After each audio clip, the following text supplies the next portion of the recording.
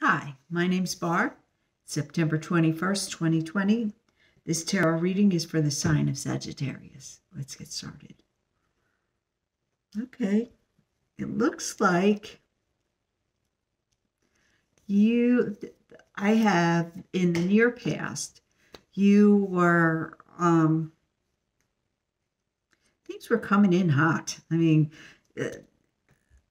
a situation was moving very quickly, and you were trying to not let it get ahead of you too much.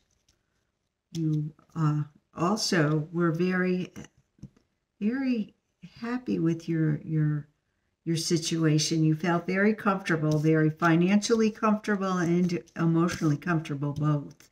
Maybe looking a little nostalgic, but not bad. Currently,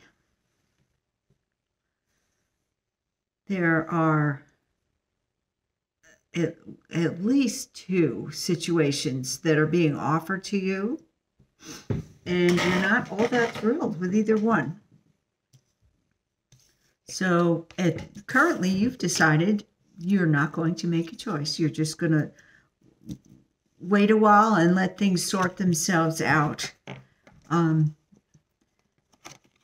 You're pretty you're again, currently you're very comfortable with who you are, and with doing that. You're fine with that. Going forward,